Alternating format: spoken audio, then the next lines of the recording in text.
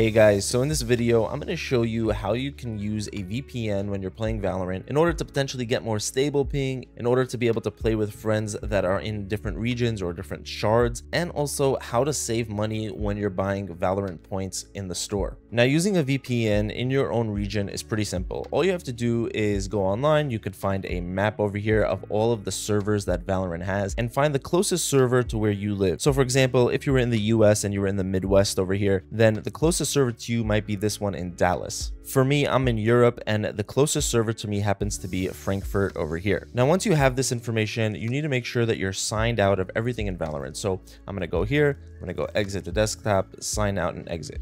Now we're here, we're at the sign in page, and before we sign in, we're going to go to our VPN. So it could be this one over here, ExpressVPN. It could be another really good one, NordVPN. And I'm going to go into more about these VPNs a little bit later in the video, but you'll be able to find a lot more useful information and links about these in the description below if you're interested in checking them out right now. But basically, you want to go into your VPN and click on the closest server to you, right? So in my case, it would be this one here, Germany, Frankfurt, and I'm going to click connect. Now, some people have been reporting that they've been having issues when they do this, and they basically get a message that says update server down.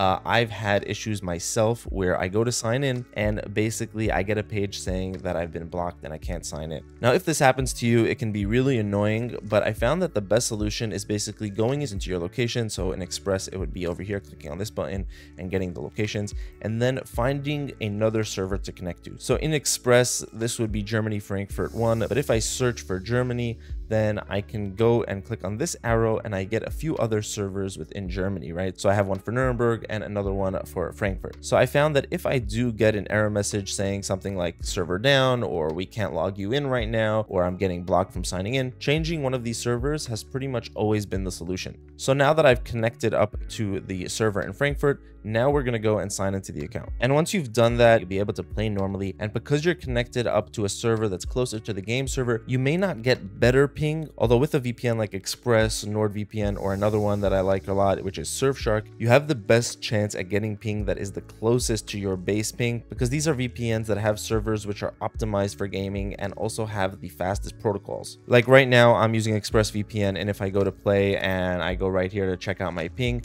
I'm able to get 69 milliseconds, which is not bad at all and is actually really close to my base ping. And the added benefit of going through a VPN server as opposed to my regular internet service provider servers is that with the VPN, you're getting a server that's more optimized for gaming, and you're going to potentially get a more stable connection, less unexpected lag, and just overall smoother gameplay. Now, there is another really popular reason to use a VPN for Valorant, and that's if you want to invite friends to play from other regions, because basically the way Valorant works is that players in the game are broken into different regions, what they call shards, and there's a few of them. So you have North America, Latin America, Brazil, you have pretty much Africa, Europe, and parts of the Middle East, the China area over here, and Southeast Asia, and then also Korea. That's the last one right there. And when you make your account, it'll automatically be placed in one of these regions. And once that happens, then you're only going to be able to connect to servers within that area, and you can also only play with people in the same region as you. So I'm in Europe, and basically these are the servers, all the purple ones, which stretch down to Africa and Cape Town,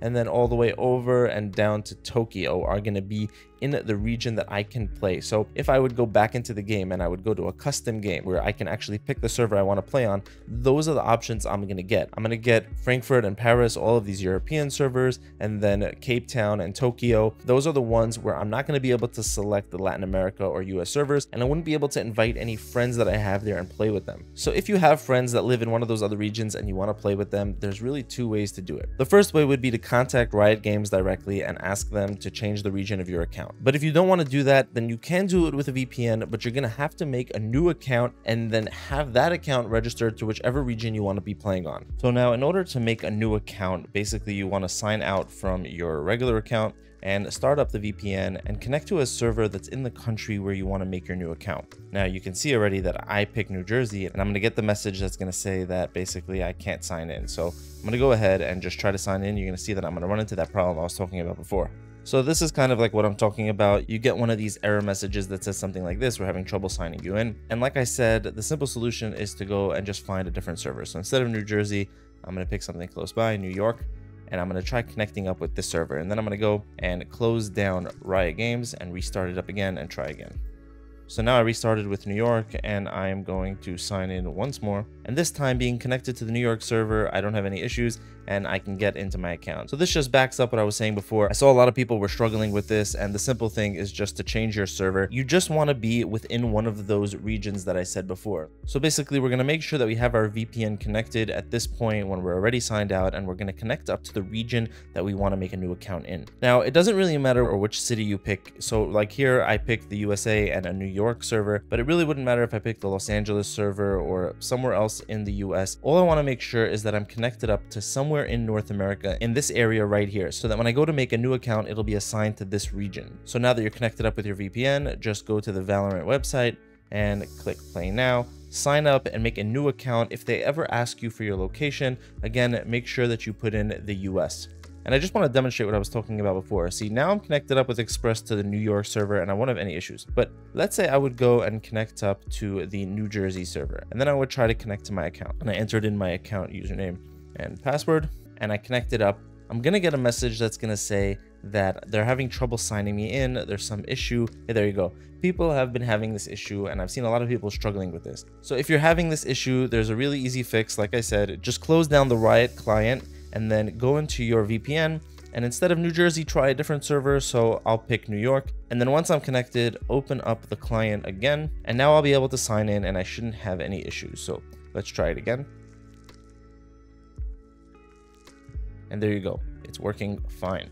Now I'm going to go ahead and enter into my account here, because I just want to show you that instead of having the option for all those European servers and the servers that I showed you before, I'm going to have now all the North American servers. Okay, so now I'm in, I'm going to go to play, and again, I'm going to go and try to make a custom game. And now, instead of having all those European servers, you can see that I'm only given the US servers, because this account that I made it connected up to the ExpressVPN US server, and it was designated to that region. So these are the only servers I'm going to be able to play on, and if I want to play with my friends in the US, I can do it with this account. Now, there are two things you should know. Once you've connected up to the US server and made your account in the Valorant website, you don't really need to connect up to the VPN anymore. You can just sign in with your regular internet connection to this account, because since when you signed up, it was registered as a US account, and the game itself will automatically match you to these servers. The only reason I can see that somebody would still want to be connected up to VPN is, like I mentioned at the beginning, if you want to try to get more stable ping. And talking about ping, even if you weren't connected to the VPN, no matter what, since you are at the end of the day going to be accessing servers in a different region from you that could be pretty far away, like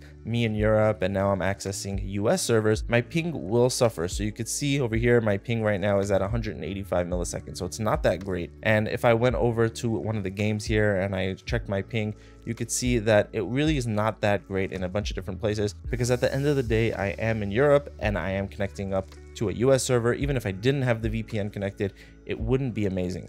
Now, the last thing I wanted to talk about over here was the store, because using a VPN to create an account in a different country can save you money in the store. For example, in Europe, the prices that I'm getting are over here. So for 1100 VP, I'm going to have to pay 100 euro. But in my US account, I can get the same amount of points and I only have to pay $100. And at today's exchange rate, that would save me about 11 or about almost $12. So how useful this is going to be may vary from person to person, but it is something nice to be aware of, that having an account set up in a different region can save you some money. Now, the last thing that I wanted to talk about was the VPNs themselves. So you might be wondering which is the one that I should go with in order to try to utilize this when it comes to Valorant. So I already mentioned two, ExpressVPN and NordVPN, and there's a third one that I also like a lot, and that is this one over here, Surfshark. And basically, the quick rundown of these three is that ExpressVPN is going to be the simplest and easy to use, and pretty much my go-to VPN that I'm going to use